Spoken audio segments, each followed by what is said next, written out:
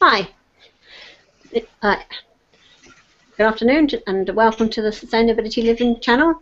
We've got two guests with us today. Hamish from Sheffield, who has aquaponics set up in his back garden and is also working on some clever bits of equipment, which I'm sure he'll talk to us about. And he works at Sheffield University, where there is another set up. And Tim? Hi. Down in Wales, doing his bit and researching lots of things to do with sustainability, particularly related to the economy. So maybe we should start with you, Hamish. What is it you've got there in that lovely greenhouse of yours? Well, here we've got an aquaponics system, which is all about growing fish and vegetables in a closed loop. It's similar to hydroponics, which is about growing vegetables in water.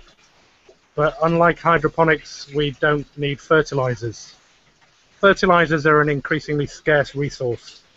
So in this case, what we're doing is we're replacing the fertilizers with the fish, who live in a tank in the back over there. And they go about their normal fishy business, and they poo in the water and they respire, and that process creates ammonia.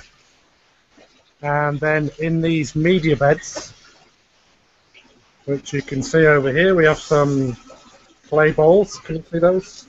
Yeah, you can see them. Yeah. And they're very good for bacteria to live on.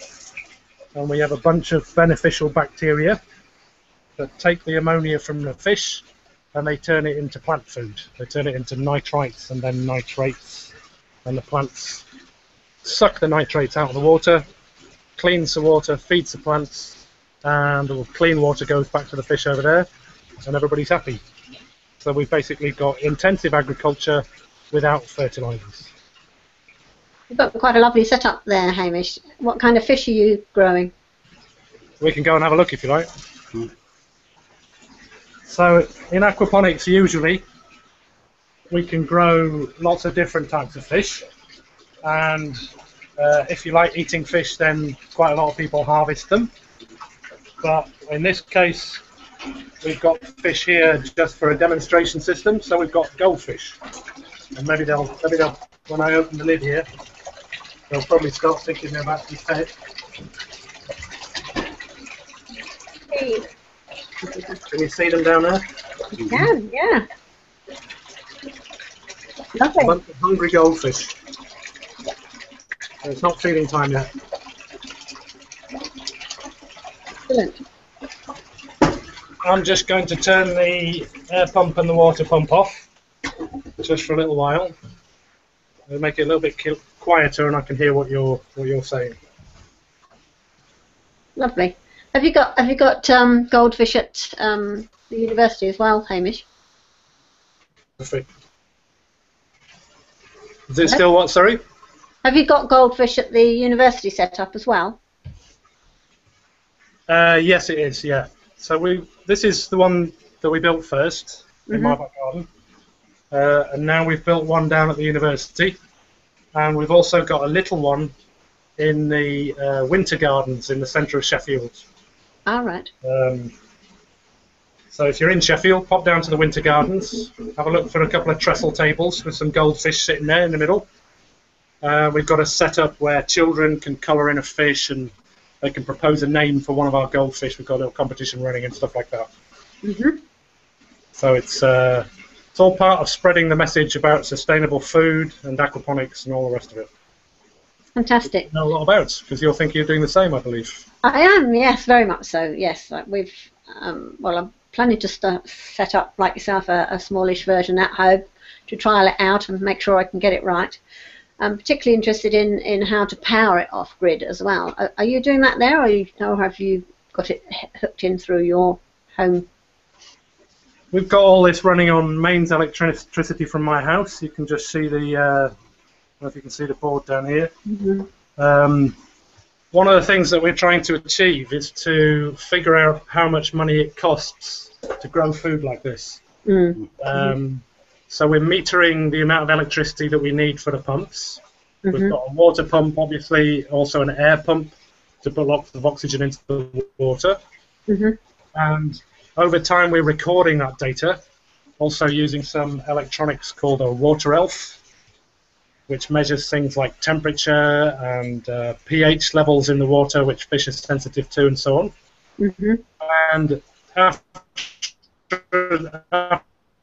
a while, expect it all to be able to say, well, if you invest this amount of money, you can grow this amount of food, and this, and make a direct comparison with the kind of costs that you have for a shopping basket in Tesco's or Waitrose or whatever. Yeah, yeah, I think that's quite important for people, isn't it? Because if you're going to invest not just the money, but your time as well, you have to sow the plants and pick them and things as well, don't you? That's right. It's these are tough questions for people to answer right now, and tough decisions for people to make. You know, if you want to do one of these, how much it's going to cost, what you're going to get in return. So we really want to try and increase the amount of knowledge we have about doing that. Mm-hmm. Mm-hmm. People in places like Australia, the US to an extent, have done a lot of these systems, so they know that some of those answers already. But generally, they're doing it in a different climate to the one that we have here. So really, we want to be able to say, you know, if you're in Sheffield and it's the middle of winter, what am I going to grow? What things grow successfully under these conditions? Do I need add some artificial heat and light? And how much is that going to cost me? Yes. And hopefully that'll make it easier for people to make decisions about doing it for themselves. Yes. It's been some exciting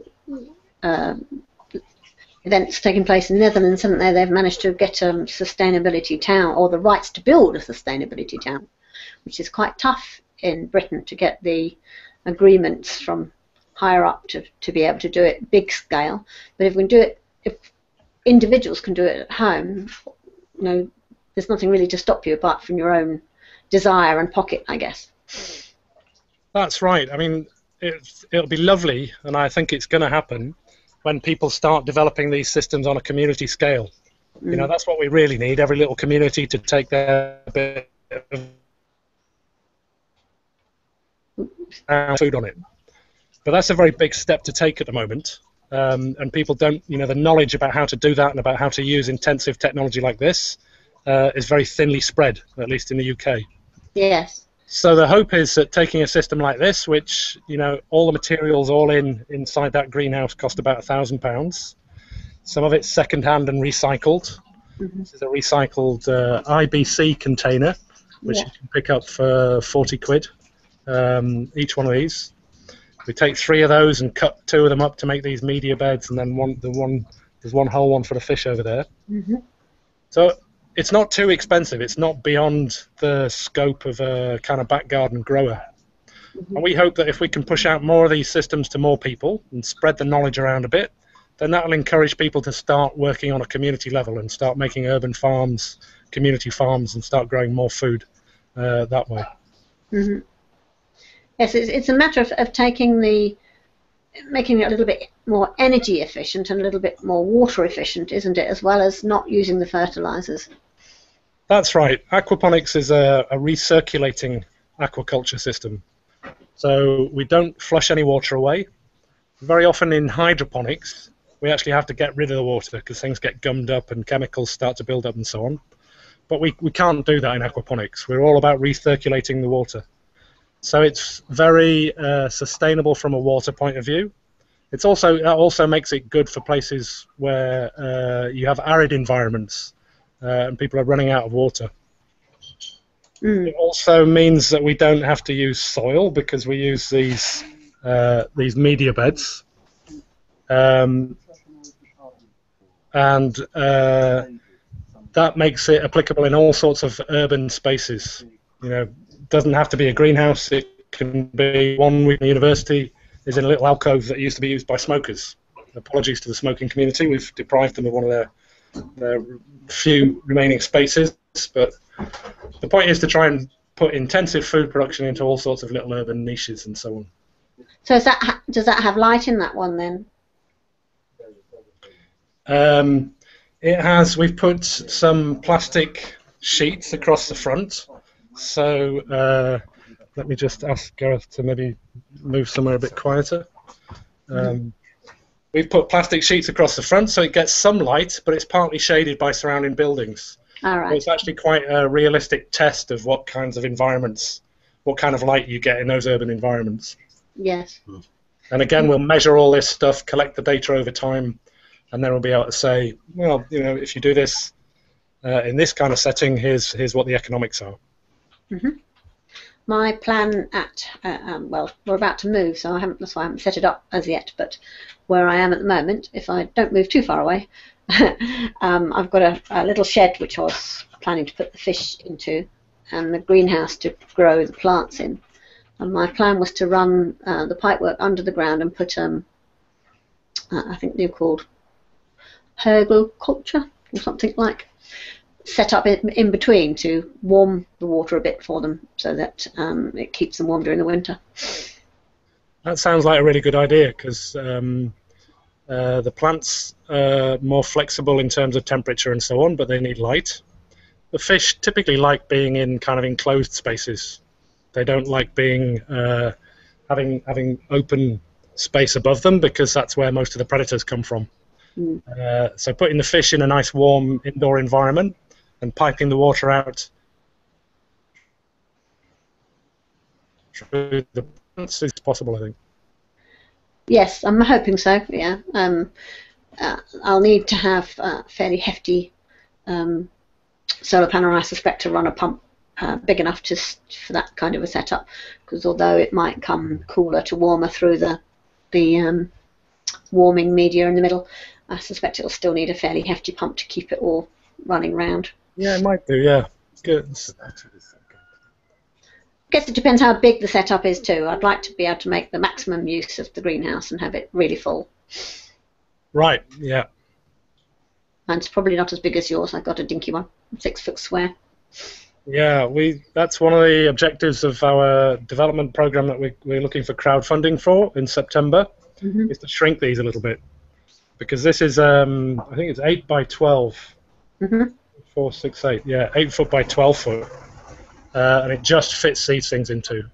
And that's not really a standard greenhouse size. It's a little bit too big to go into a standard greenhouse. So in September, we're launching a Kickstarter campaign, and we're asking people to contribute to our project, partly so that we can shrink these things down and fit them into standard 6 foot greenhouses. And also partly to encourage people to put systems like this in with a bit of electronics that take the data and push it into the cloud, so that we can get a better picture of what the kind of conditions across the UK are. And again, come back to those questions about exactly how much food we can grow and how much it costs and so on. I guess 2 things, or 2 or 3 things there must come into play, i.e. how skilled you are as a grower, and as well as the setup and temperature of your particular area, and how skilled you are as a fish keeper as well. Do you find? I'm sure I'm going to find out the answer to those questions, and it may prove that I'm not very skilled at all. But hopefully, another thing that we can contribute to is to build online communities where people can help each other and answer each other's questions and so on.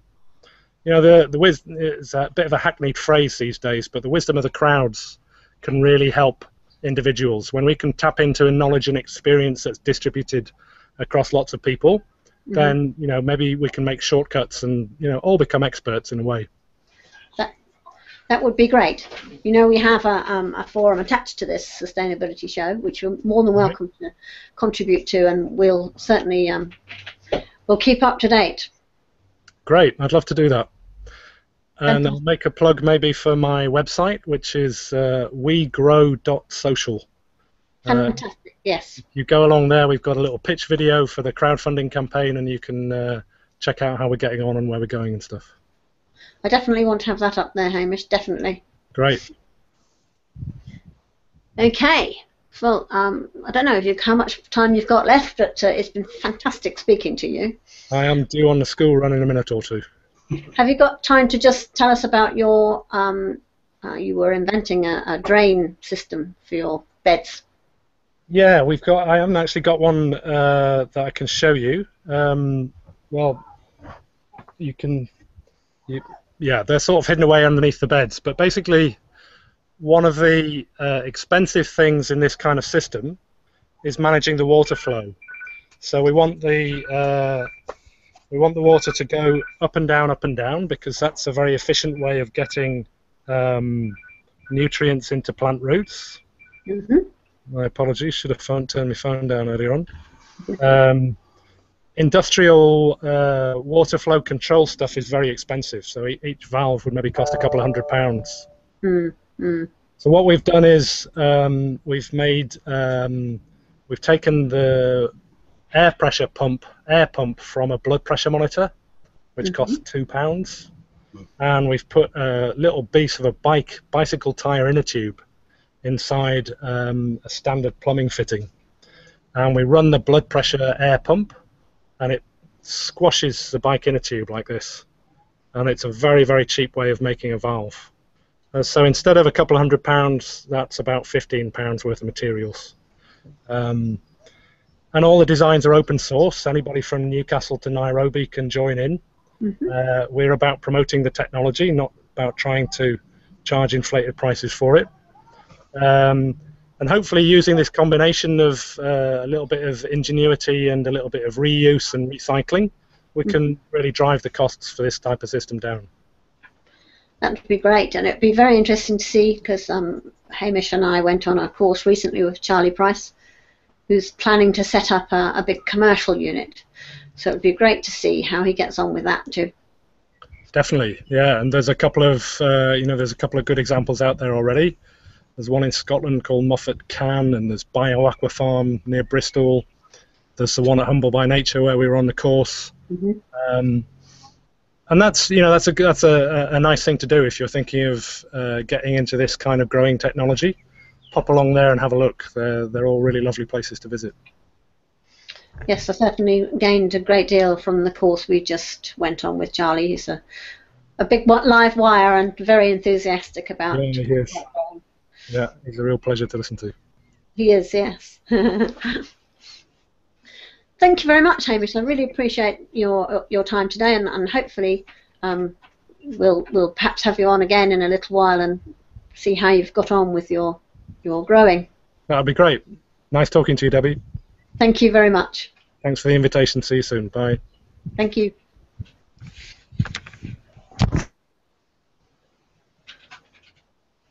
Hey, so Tim, tell us, what have you been up to the last couple of weeks? Have you discovered anything new?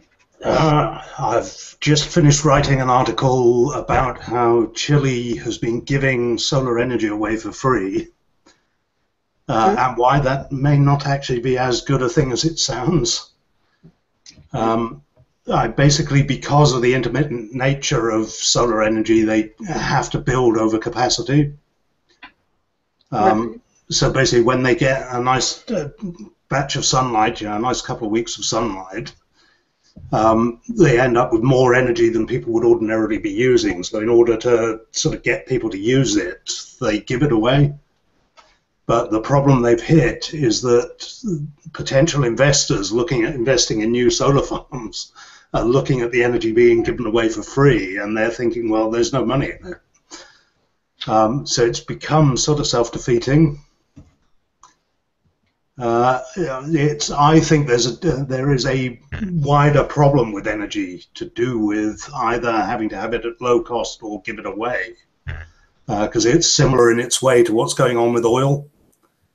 So until recently, I mean, oil prices are back up around $50 now, but they had crashed below 30, and it's actually destroyed a lot of the long-term future projects.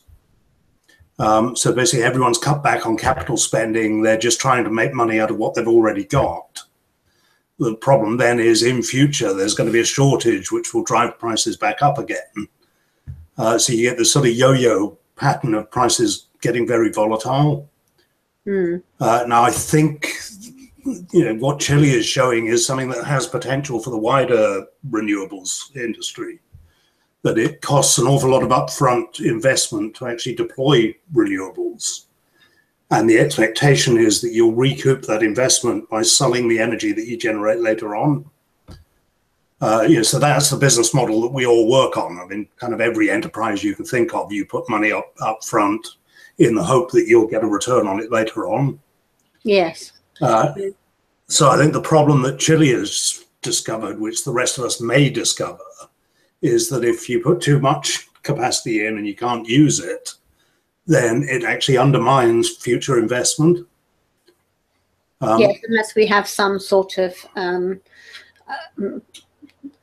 built-in capacity to either store it or to use it when it's needed, like the seaball type idea. Yeah, I mean, that has to be built in. The other one that probably mitigates it is going from a national grid to an international grid. So certainly plans are in place across Europe to have a European-wide grid. Now that has the benefits that instead of all of us trying to deploy all of the different renewables, it allows different countries to deploy what's good for them. So if you like, I mean, Britain would be really good for wind because we're on the edge of the Atlantic and it blows a lot down the western side of the country. I mean, we're certainly good for tidal energy if anyone would get their act together to deploy it. Because just down the road from me, you've got the second highest tidal range in the world. So it makes absolute sense to use tidal power here. On the other hand, solar would be much better deployed in places like Spain, southern Italy, Greece, where you can guarantee more sunlight all the year round. Yes. So the problem at the moment is because we're not connected up, then sort of everyone's trying to deploy all of the different renewables, whether they're in a good place or not. What we could move to with the international connections is more each different area focusing on what it's good at.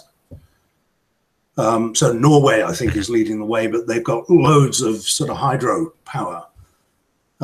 Similarly, I think Iceland is the other country that's really self-sufficient in renewables, but they've got geothermal because they're sort of sat on top of the mid-Atlantic ridge, so they've got volcanoes bubbling up underneath them. So it makes absolutely no sense in Iceland to deploy solar panels because 6 months of the year it's dark. On the other hand, deploying the hydropower there, geothermal power there makes absolute sense. Now, whether or not we can ever interconnect Iceland, I don't know, because they're quite a long way out. But certainly, I mean, Norway, I think, has interconnectors to Britain. We now have a connection to Ireland and there's a connection to France.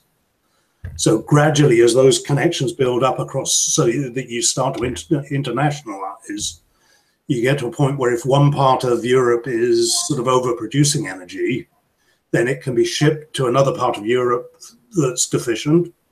So kind of having that there balances out.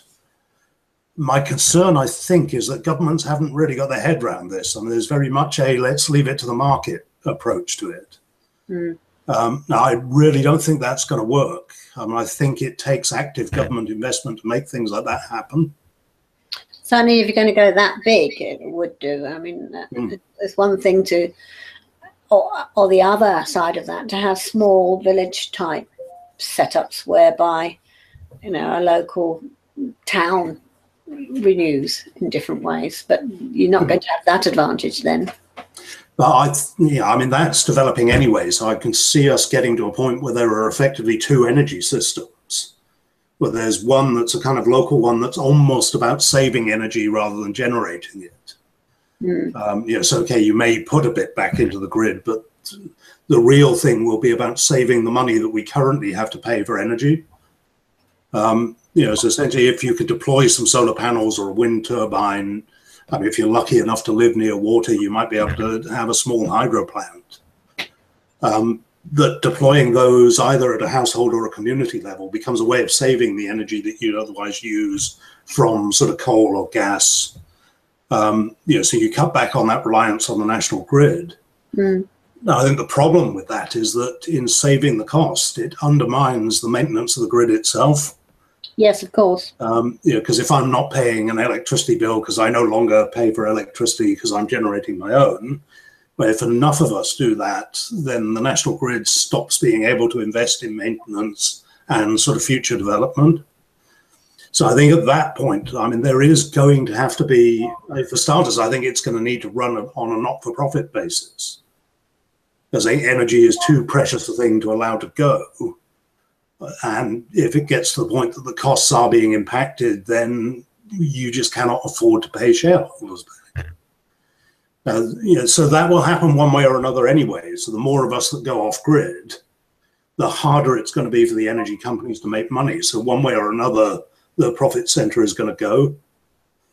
That raises the question as to whether we need governments to step in order to take taxes off everybody in order to maintain the system. Which is not something I think governments have sort of thought about doing for at least the last 40 years. Can't see it being very popular. I mean, at the moment, people see the national grid as something that they pay quite a lot of money for, and they expect it to be there for them. The truth is, if some of us hadn't been generating energy for our own, they wouldn't have enough. No. But equally, I can't see it being a particularly vote collecting enterprise.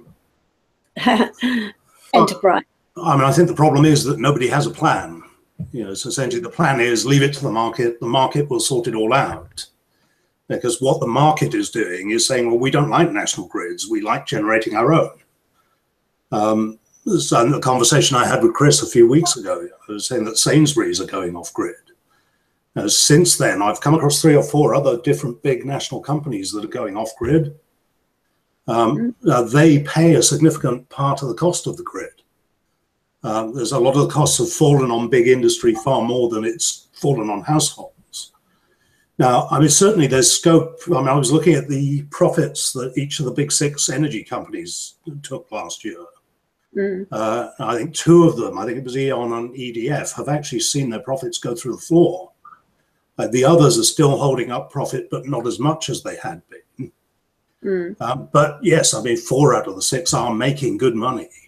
So there is certainly room there that you could kind of cut the return to investors.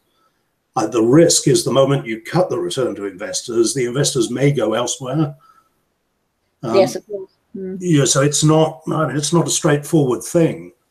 The problem I think is that governments will leave it until it's a crisis before they do anything, because the alternatives are actually unpopular, as you say. Nobody wants their taxes to go up. On the other hand, I think if you realize that your taxes are going up specifically for the energy you use, there may be something in that. There's one of the problems we've had historically is we don't like tax cuts because we see politicians spending our taxes on duck houses and what have you, and moat cleaning. So as long as there's that feeling that, well, you're taking money off me basically just to have a good life of your own and it's not benefiting me. Whereas I think if we move to a system where people can kind of see what their taxes are going on, that could work. I'm pretty sure people would be happy to pay taxes for things like the NHS. The problem has always been, well, how do we kind of cut that money off so it's in a pot of its own that we can all see where it's going? At the moment, there isn't things aren't ring fenced, are there, or not very much. It all goes into a big pot, and then they decide which direction it's going to, and it's not that clear. Yeah, I mean, because the other way governments can tax you by stealth is just to print the money.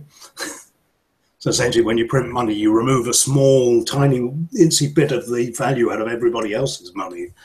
So you don't kind of notice it happening as much until you get inflation. But yeah, I think one way or another, we're moving to a position where if the state doesn't step in, nobody else is going to.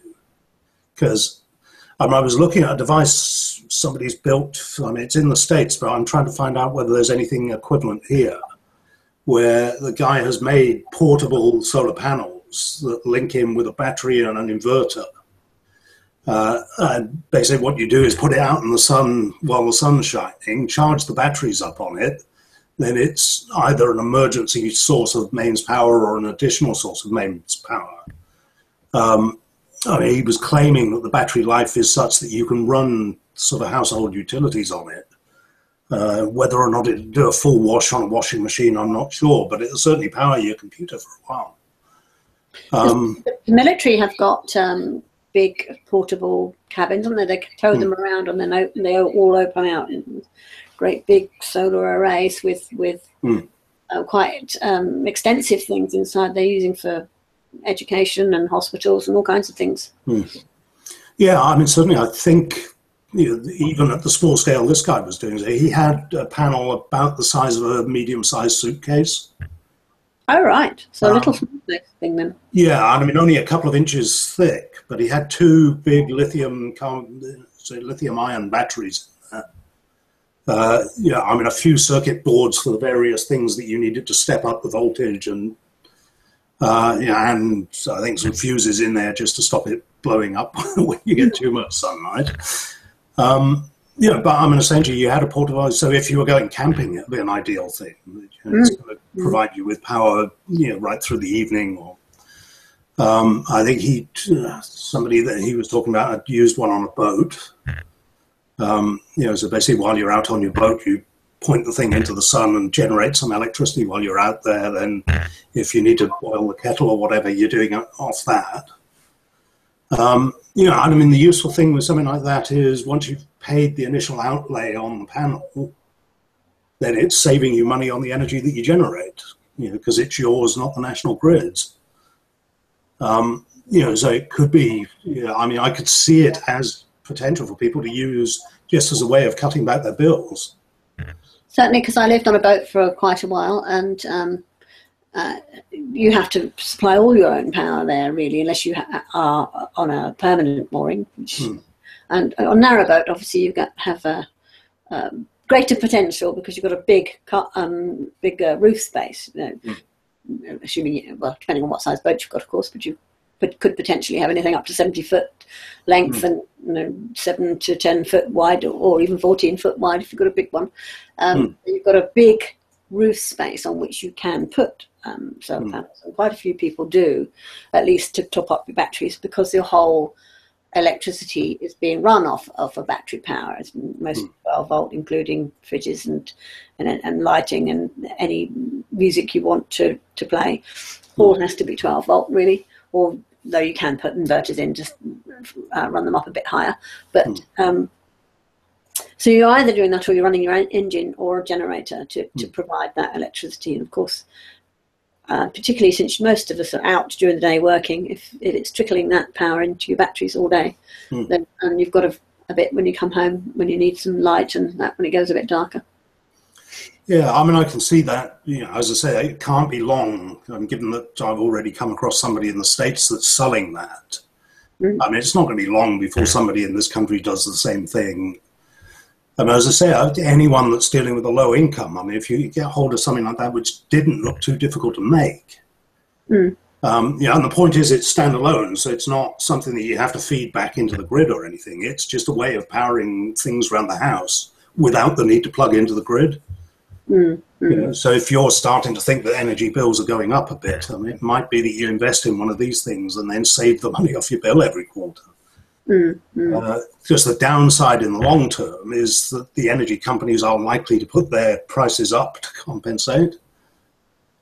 Well, that's a possibility, unless because to become completely self-sufficient is quite tough. Yeah, but it becomes, I mean, this is the point, as you get into this, I mean, it's been called a death spiral. So essentially, in order for them to keep everything going, they've got to put the price up. But the more they put the price up, the more we're inclined to go off grid. So either you get millions of people at the bottom of the pile that just can't afford it anymore. So essentially, you have people now that have the choice between food and heat. So okay, they're taking themselves out at the bottom. Then people that have money start to take themselves off grid in one way or another. So that gradually the cost of running the grid has to fall onto a shrinking group of people in the middle. I mean, it will never get to the point that the grid crashes that way, just because it will become politically unacceptable. I mean, even at the prices that they're charging at the moment, people are dissatisfied with them. Because it always seems to be, well, when the price of energy comes down, it takes them ages to pass the price cuts to us. But as soon as the prices go up again, our bills go up immediately. So all of us are wise to that. I mean, essentially that's allowing these companies at the moment to pay investors far more than you'd get as a return on investment anywhere else. So I think those days are numbered. But as I say, I'm not convinced that what comes next, if there's no plan behind it, is actually going to work. It's a bit tough, isn't it? But on the other hand, I still think we should, in the West in particular, be considering more sustainable energy from any form, really, because, there isn't that much oil to go around, and we're going to need it longer term. If we can spread it further by not using it now, it's got to be a good thing. Yeah, I mean, that's one of the other stories that I picked up this week. People may be aware that Saudi Arabia has put this plan to go renewable. Now, why they're doing it is not a sudden concern for the environment or anything else. What it's about is maintaining their oil exports. Because what they're looking at, I mean, they're aware that the big Saudi oil fields have already peaked. So they've been drilling into the seabed in the Persian Gulf. Now, you don't go and do that if there's plenty of oil on land. Now, what they're looking at, I mean, actually the Saudi government has said that sometime in the mid-2020s they won't be able to export anymore. Basically what they're getting out of the ground will be powering their economy. So why they've gone to this plan to go for renewables, I mean, part of it is they're ideally placed to do solar farms. You can't get any better than a desert. So they're well placed. So what they're looking at doing is weaning as much of their economy as they can off oil and gas so that they can then sell what they've got left to the world market. Now, interestingly, the other country that's just come out doing the same thing is Norway. Now they're fortunate; they have a smaller population than we do, so they had about 50% of the North Sea oil and gas, whereas we are now a net importer of oil and gas. Norway is still able to export just because it's got the smaller population. But again, what Norway is aiming to do is go renewable in order to maximize the amount of oil and gas that they can sell abroad. In the end, all it's doing is putting off a problem for another decade. So there is going to come a time where basically they're not going to be able to supply the world market. So one way or another, sooner or later, we are all going to have to wean ourselves off oil and gas. The question, in a way, again, is back to how we do it. Are we going to do it in a planned way? Because there's a lot of wiggle room in this. To insulate your house, you don't need to have the central heating on full blast. Put a sweater on in the evening, and you can turn the thermostat down 2 degrees. So I don't see a lot of that going on. That's the bit that kind of scares me, I think, because the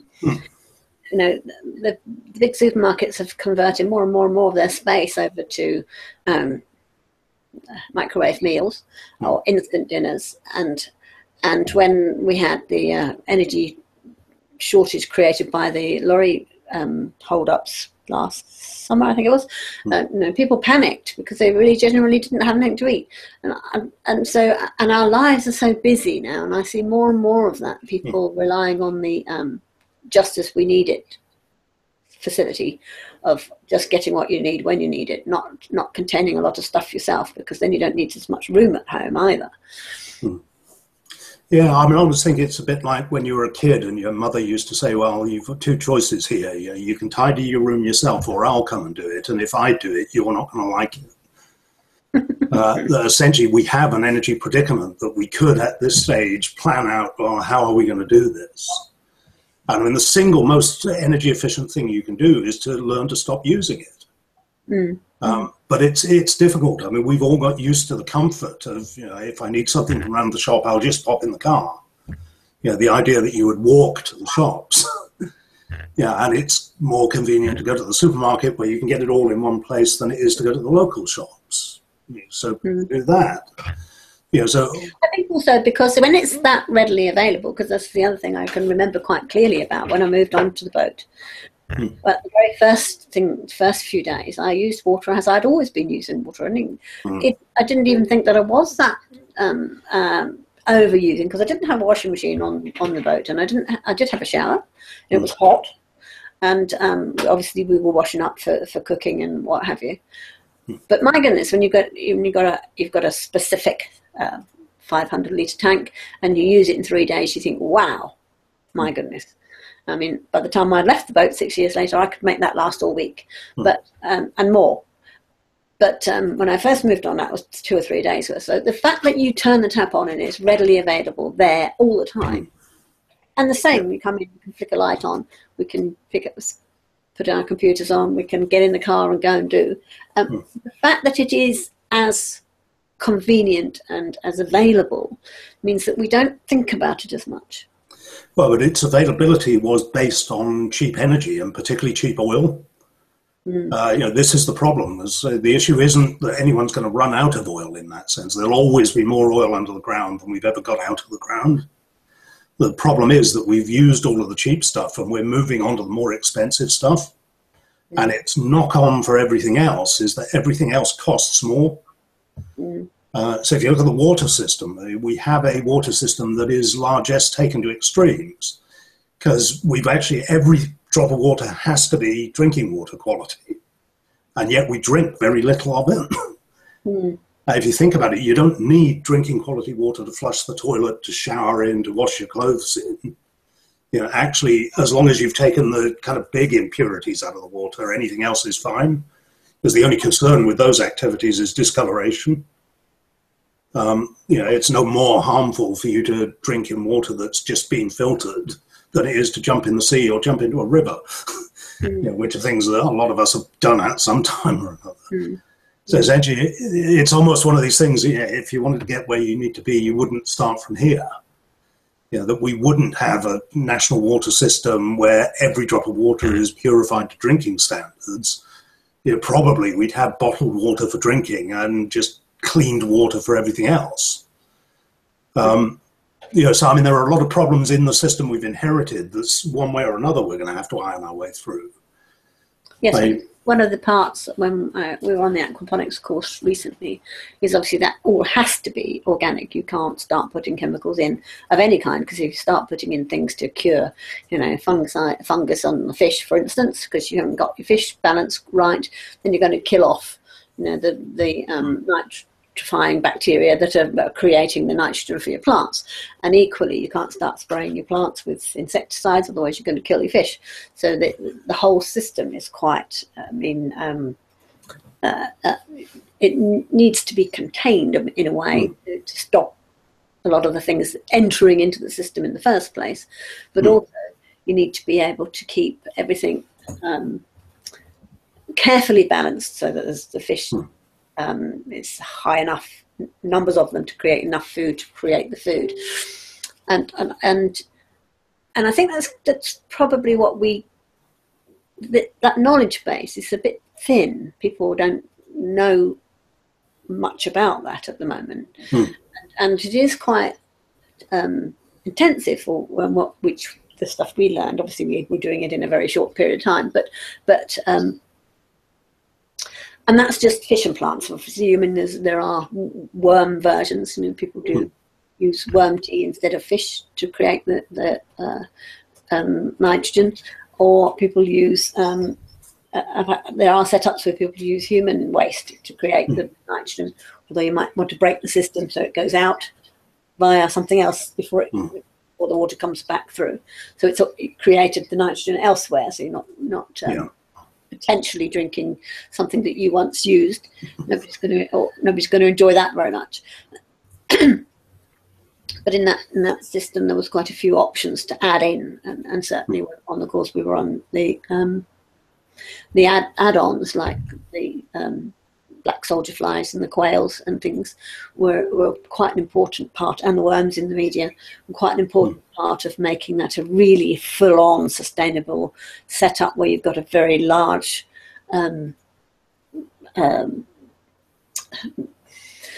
what I'm trying to say, a large quantity of food. You had other things that you could bring in to play.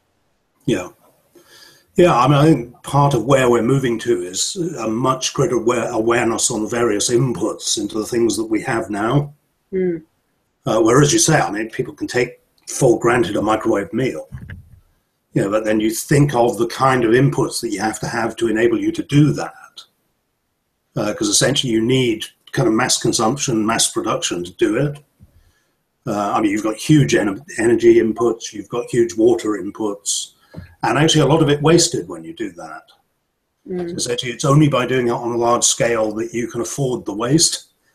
Because if you like, all of the waste gets kind of costed in as a tiny percentage of everybody. So it only works on a mass consumption level. So if that starts to break down and you're then faced with a generation that don't know how to grow and cook food, that's going to be a culture shock. I can certainly see a kind of trend towards having to certainly cook your own.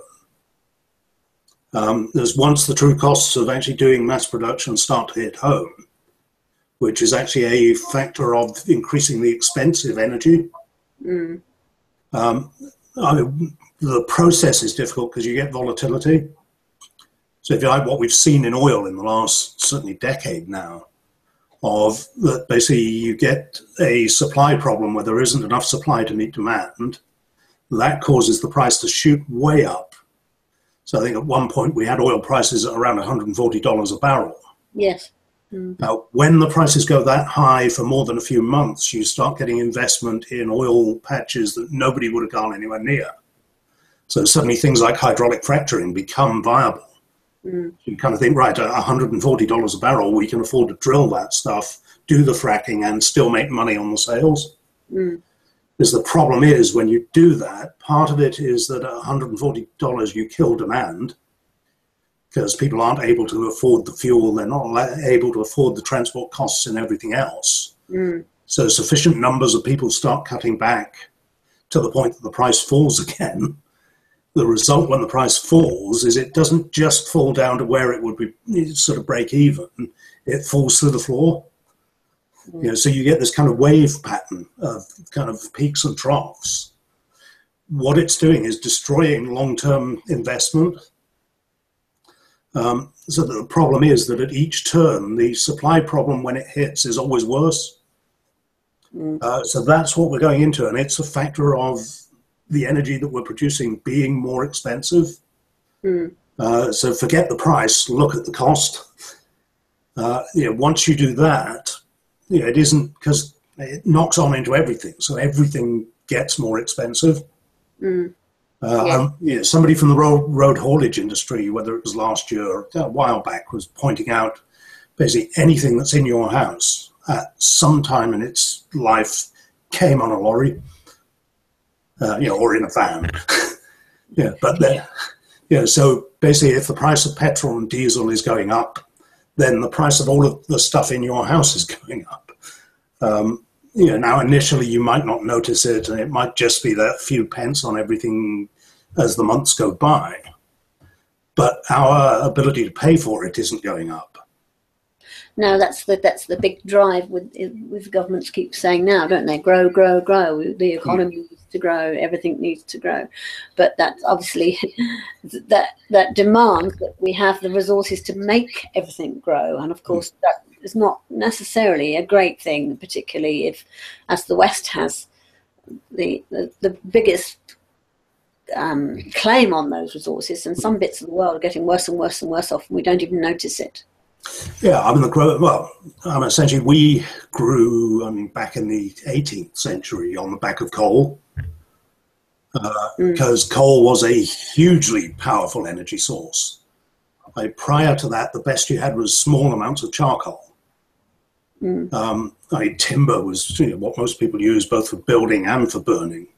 One of the results in Elizabethan Europe was we chopped down all the trees.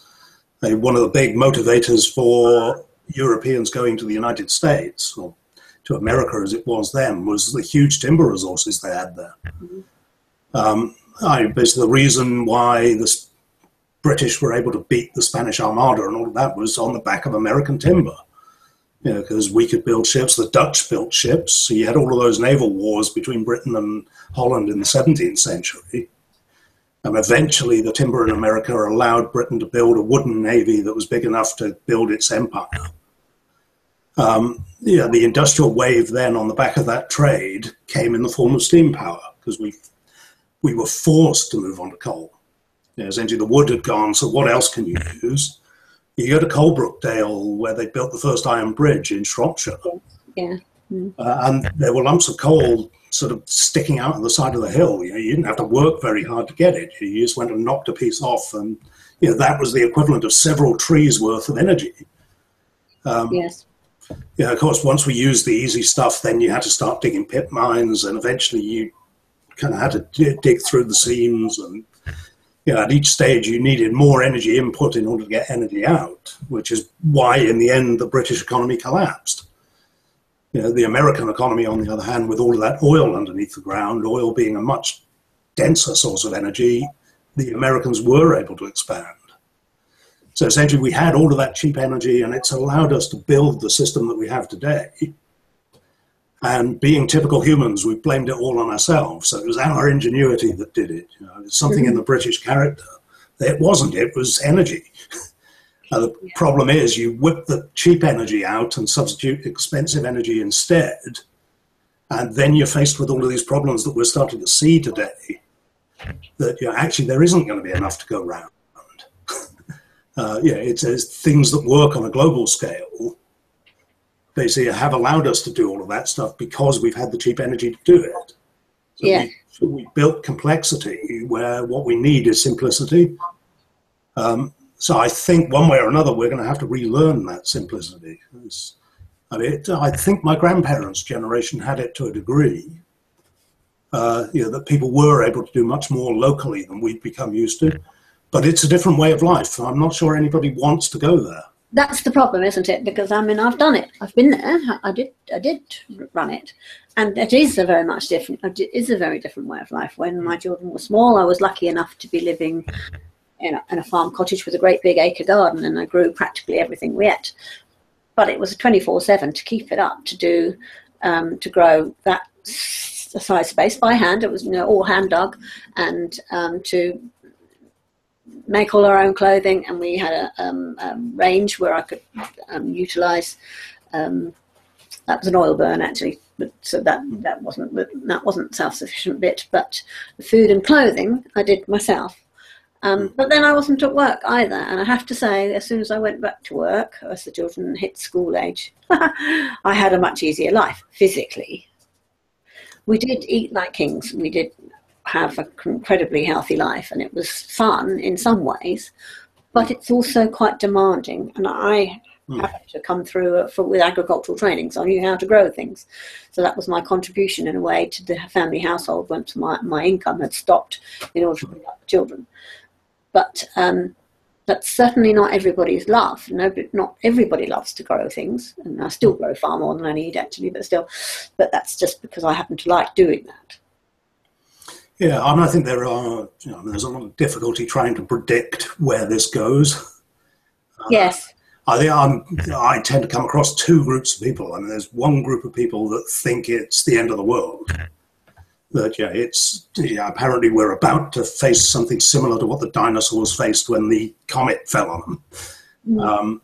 The other side of it is a complete denial that there's a problem, and just basically through something to do with algorithms and mobile phones that will save the day. Both of those positions, to me, are delusional. I agree, but I do think we all ought to be doing a little bit, and if we all did a little bit, then I don't suppose we'd fend off the problems altogether, but they'd certainly take a lot longer to come about, which would give us room for development of these other alternatives, which at the moment isn't doing very well. The economics are where it will play out. Yes. To a degree. I mean, at the moment we're in this respite because people have had cheap energy. One of the things I observe, I don't drive at the moment, but I noticed that petrol prices went down to below £1 a litre not that long ago. Now, it makes a huge difference. A huge difference. Oh, absolutely. No, stupidly, I think there's quite a sizable number of people have gone out and bought big cars.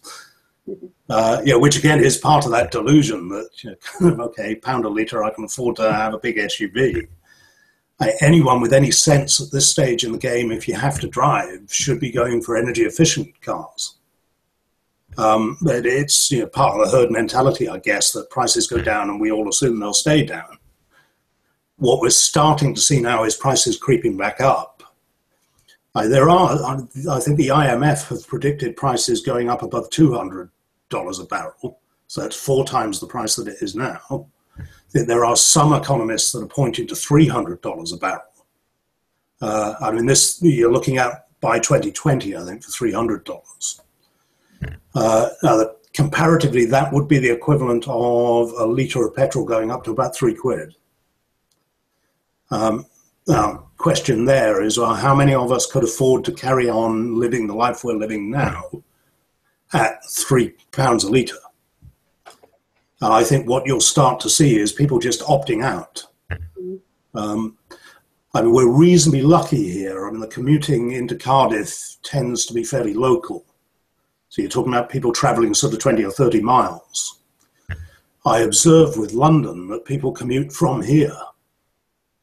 The point is, you do that because the job that you have in London is much higher paid than the job you have here, but the housing here is much less to buy than it is in London. So kind of London is able to keep going on the basis of huge volumes of people commuting in. Once you start to price oil out of people's range, so you can no longer afford the car, well, don't try getting on public transport, because that's already like playing sardines. So you can't suddenly have people leave the cars behind in any numbers with a view to using public transport, because the infrastructure won't support it. No, what will happen, of course, is the prices, house prices in London will hike. Yeah, I mean, you price everybody out that currently lives there that's not on a very, very good wage. Yeah, I mean, it becomes quite serious for London, I think, because the lowest paid workers are the ones that are likely to opt out of the system first. Of course they will, because they won't be able to maintain it. Yeah, so suddenly other cities around the country become much more desirable because it's cheaper to live there. So even if you end up taking a lower paid job, you're going to be better off taking the low paid job and not having to drive. I mean, public transport crashes partly because they've got the same rising fuel price issues, but also any additional demand means that they've got to put prices up in order to deter people from using them. So my sort of issue, though, is, we know these problems, or some of us at least have recognised that the problems are there, but how are we going to make our own lives a little bit more resilient so that we can cope with those different things that are coming along? What can we do individually? Not every, now a lot of people are in flats that don't even have a garden. They can't grow stuff, which is one option. We don't necessarily have the rights over the whole of the building, so it's difficult to put solar or wind power up, unless you are lucky enough to live in an individual property.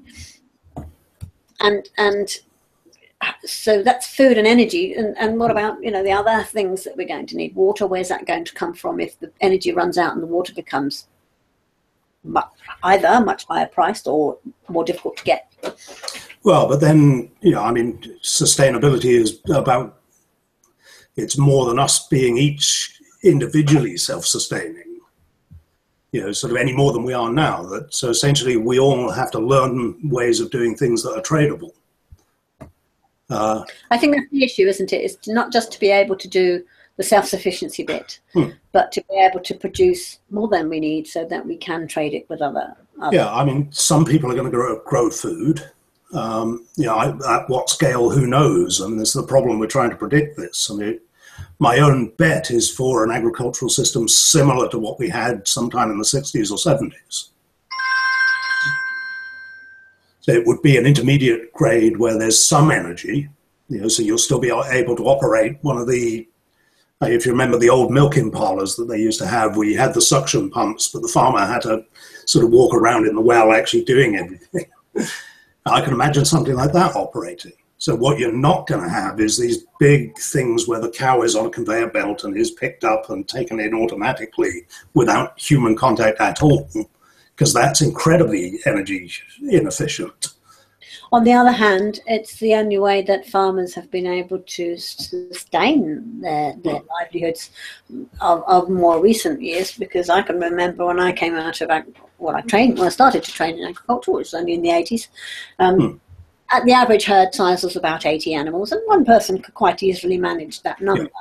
By the time I came out, they didn't exist because they just couldn't make enough out of it, because they were producing milk that would go off in a truck to wherever, and the cost of the labour to produce it, and the cost of owning and feeding and looking after the animals, even though they were still outside a good proportion of the year, they only brought in when it was too cold or too wet, so they poached the ground so heavily that it was more sensible to bring them in. But those sorts of small dairy units are almost non-existent now. Yeah, I mean, the question becomes, is it possible to get back to that? Because one of the things that will happen again, I mean, we're seeing it with demand destruction in transport. At the moment, it is so cheap to charter a ship that all of the East African pirates have gone out of business. So basically, okay, nobody is investing in shipbuilding. So I don't know what the time lag is on a ship, maybe a decade or so. But so basically, as the current fleet is retired, there isn't a replacement fleet to come and take its place. So again, it's another example of this problem, that if the money isn't there today, then people don't invest in the future. That one of the things that tells me is that global transport costs are going to go through the roof at some point. So essentially all of that kind of competition with selling your powdered milk to China, that's suddenly not going to work, because the transportation costs are going to make it unprofitable. Now, when that happens, I think the big agricultural systems that we've developed are going to go away. Now, the question is, can we then downscale? So as the economy relocalizes, now, that will either be at a European level, possibly a national level. But I think we will lose a lot of that ability to be global. I have my doubts on that. Because it demands a certain amount of skill too. And although we've mechanized very much a lot of agriculture, so that a few people can do it, or a few people can run a very large number of acres. Not only will the fuel price make that difficult, but if you start to run out and don't have that option, it's a matter of who's going to do it then, because the skill base is gone. I mean, I can remember when I was training, there was 8 people on my course. And the college stopped doing the training courses at the end of our year because there just wasn't enough people wanting to learn it. The idea of going to learn agriculture was sort of, even my partner at the time says, well, everybody else trains not to have to do it because it's too much like hard work. We want to sit in an office and do a nice cushy job. Thank you very much.